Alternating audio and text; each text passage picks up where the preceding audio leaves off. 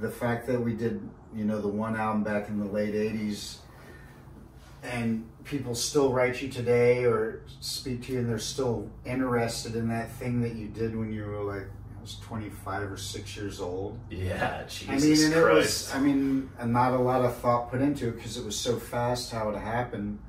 You know, it was a lot of improv and just coming up with things on the spot, and then I was right on the road with them. You know, there wasn't any rehearsals or working tunes out. It was go in, cut all the solos, and do some of the rhythms on the album, and we were out on tour. Was Darkest Hour, was that completely like improvised? Didn't you like write that in like a night? Yeah, that was the first thing. I was teaching Jay Reynolds. He was a buddy who lived in a house that I had lived in West Hollywood. I'd given him some gratis lessons at the house, and he ended up, for one reason or another, I think it was because he was their heroin dealer. Networking, I guess. Yeah, you know? networking. That's how he got the gig, and you know, he called me. We ended up hooking up. It's a long, mysterious story how we ended up even talking on the phone, but he offered me $50 an hour to help figure out Chris Poland's solos, which is no simple task. Probably worth more than $50 an hour now that I think about it. And to help him write solos for what became So Far So Good, So What. And with 2 weeks to go before they had to fly to UK, I think they had Christmas on Earth was the first thing they did with Testament and Overkill. Was Chromax on that? But needless to say, when I went in to teach him, I mean, honestly speaking, he was probably like he played kind of like a average rhythm guitar player, right? So, and I'd already heard Poland's solos, and I knew he was never going to do this in his lifetime, let alone 2 weeks. So, you know, it was just a matter of a couple of the guys walking through the room during our lessons when I was showing him, and I think I wrote Hook and Mouth.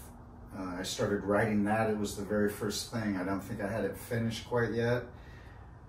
But long story short, they kind of walked in, saw him struggling to play that, and they'd like Chuck Bueller and Elfson would walk through, maybe the guitar tech, and they'd raise an eyebrow and like scurry out of the room. And then I was literally like a few months away from leaving LA. Wow. I was going to try Austin or New York or UK. I didn't know where to go, man. I didn't want to go to Seattle because it's too depressing up there. But yeah. I was literally talking to someone on the way home from a rodeo and saying just that. Rodeo? Yeah, like everyone in LA is a bunch of posers. They're not in it for the right reasons, you know, because all the musicians I looked up to, from, you know, Holsworth to Gary Moore and Steve Morse and players like this, I wasn't meeting the kind of players that were in their bands that I related, like, because I knew all who played with these guys, and I was like, I wasn't meeting those kind of players. So I was ready to exit stage left. I got home from the rodeo, my answering machine was blinking, and it was a message from Mustaine inviting me down to the recording studio, come early. He wanted to talk to me the next day. So we ended up walking up and down Melrose, and by the time he got back to the studio, that's when he gave me the cassette of Darkest Hour. It was a long build up to your question, but hopefully an interesting color commentary. No, it is. It definitely He gave me, and it wasn't the whole tune, and there was no vocals. It was literally like maybe, you know, the part right before the solo, maybe when he's ha ha, bitch, that kind of, maybe like that far, and like start here, okay, end there, and then the thing cut off, and see you tomorrow, which meant he wasn't there in the studio, but I came back tomorrow, and I remember I walked in the recording studio, and Paul Lanny, the engineer, producer, co-producer, was there. Yeah. People have read the stories about him, although he did a great album next with Enough's Enough called Strength that is a masterpiece. That album is just brilliant. Wow.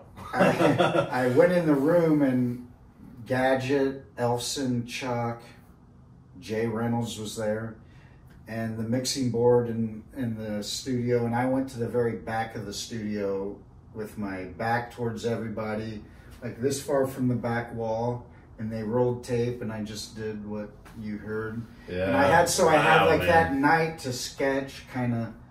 And I always tell people that it was a matter of success happens when preparation and luck intersect, right? Yeah. And I happened to have just got out of GIT, and my chops were up, and I was playing a lot. I remember Gary Moore, Victims of the Future, had just been released, and his tone on that was super heavy, and he was doing a lot of killer chops, and I was really working with that album. I remember standing out on my balcony, my cable would stretch, and I was on the second floor, kind of like this in an apartment, just stand out and just shred, looking over the swimming pool. And wow. So I was ready for the call when the message was beeping, the machine light was blinking. I was ready for the red light in the studio to go on. And yeah. So once I did Darkest Hour, they were all jumping around the room, and so I think I went back the next day and did Hook and Mouth because I was close on that. And then I did that pretty fast, so they probably gave me Liar 502, and I probably took it in the next room for 30 minutes or whatever and played over it and walk in and go, okay, let's try something. So I think, I don't know how the other guitarists in Megadeth or other guitarists do it, but that was the cool thing, and I'm really proud that there was like no rehearsals. I never heard full songs, and I was able to kind of improv and lay solos in there that fit. Yeah. And kind of took the band to a different level. Someone's saying today, they felt a lot more classical influence in the solos, and that maybe Definitely the Randy hear that. Rhoads kind of Van Halen thing.